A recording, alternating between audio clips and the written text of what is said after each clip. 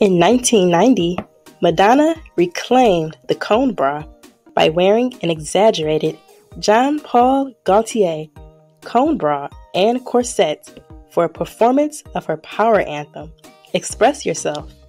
First invented in 1914 by Mary Phelps Jacobs, the modern bra featured two cups made of handkerchiefs and ribbon to lift and separate.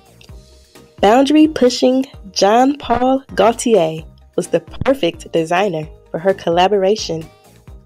He was known for playing with the silhouette of the bust in his collections, exaggerating to a campy style. Fascinated with corsets that his grandmother told him about in his native France, Gaultier made his first cone bra corset as a child. In 1987, he debuted an orange crushed velvet dress that featured a whimsical cone bra, a reference to a 1967 Saint Laurent collection. When he met a young Madonna after her first single, Holiday, debuted in 1983, a muse friendship was born.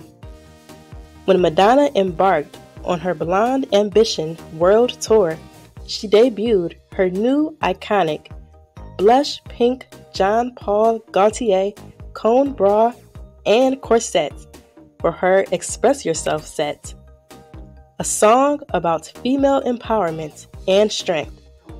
Express Yourself became a pop anthem for women of the 90s, with Madonna as an envelope-pushing leader.